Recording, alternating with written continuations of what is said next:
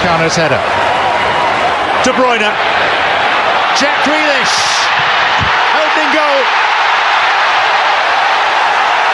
Grealish created it.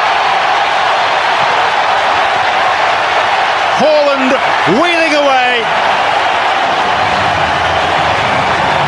And Manchester City enjoy a 12th minute lead.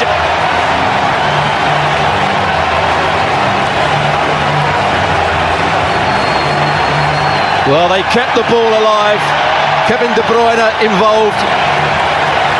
Does so well here. Picks out the right pass to Grealish. He lets it run across his body. Upamecano's left stranded. And two players going in, but who gets there first? Of course, it's Haaland. Just with that right foot. Ake would have put it in anyway. Good start for Man City and that man there. Well, what kept him?